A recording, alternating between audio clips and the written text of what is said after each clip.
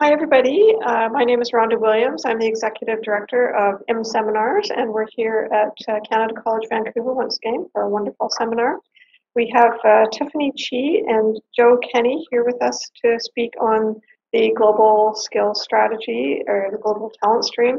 Is this the right fit for your client? So they're going to have about 3 hours. There will be a 15-minute break partway through. We'll take questions all the way along. If anybody online wants to send questions to info@imseminars, then I will get the questions and read them out. And if anybody in the room has questions, we can take questions all the way through. I'll give you the microphone to ask the questions. And I just want to remind everybody that we do have a sponsor, Canada College Vancouver, where we are today, and they provide things like the IELTS exam preparation for any of your clients who might need that, or anybody else you know who needs an IELTS for immigration or for anything else. And so please don't hesitate to send them along here to Canada College Vancouver. So I'll leave it to you two to go ahead, and I think you're going to be going back and forth. Yeah, we're just going perfect. to share the delivery of this presentation. Thanks, Rhonda. No, sorry. Okay, so tonight we're going to talk about the global skills strategy and how it works and when it's useful for your clients. It's part of the Temporary Foreign Worker Program. It's delivered jointly by Service Canada and Immigration, Refugees and Citizenship Canada. So in the course of doing one of these applications, you're dealing with two different ministries, which sometimes can be a challenge. This is a relatively new program. I think they just celebrated, in terms of the press releases, a 1-year anniversary.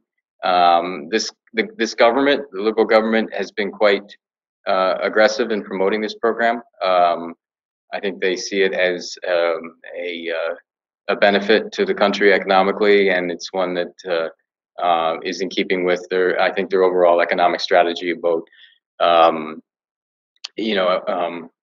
trying to grow high-tech sectors of the economy and things like that. So, I mean, part of this program I think has been a marketing thing for the government. It's not entirely new. They're doing things in a different way slightly, but so you need to be skeptical in terms of the information that comes out from the government on this program in terms of its effectiveness. I think there are some positives and there's some negatives, and we're going to get into that.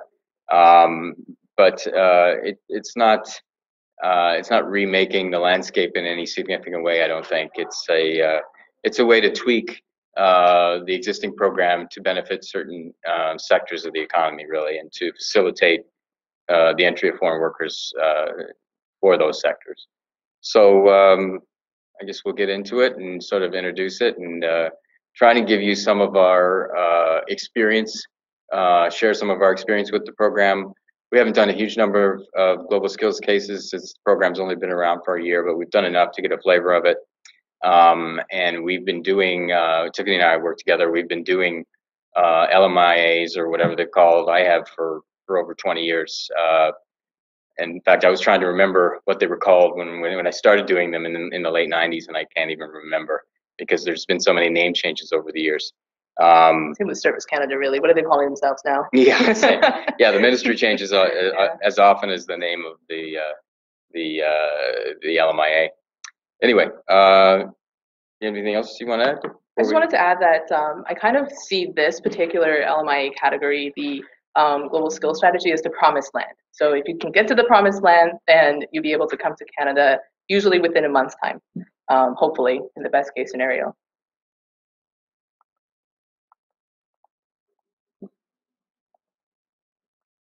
Okay. No. Oh, there we go. Okay, so today's agenda is an introduction to global skills strategy and the global talent stream. We'll talk about the background of the program, the LMIA process, an LMIA exempt process, or rather a discussion of that process,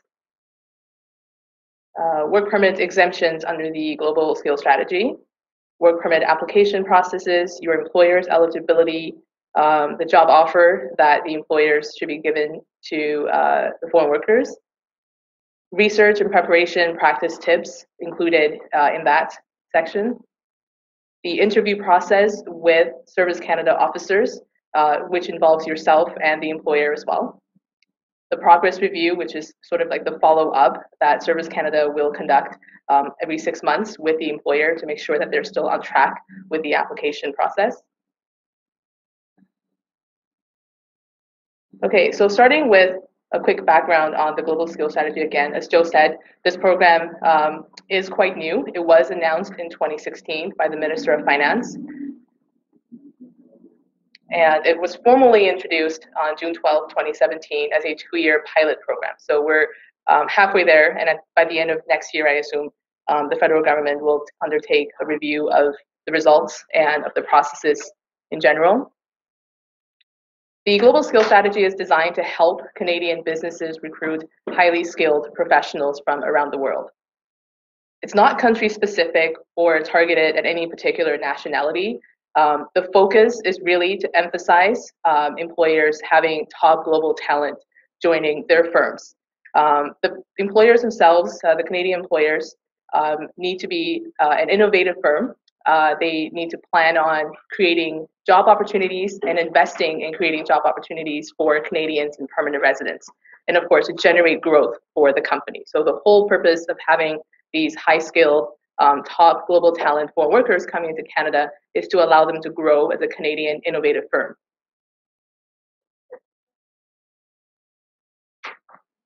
Could you give some examples, or will you give some examples later of the type of people, the type of jobs? Yeah. Okay, so the Global Skills Strategy also streamlined certain aspects of the LMIA application process.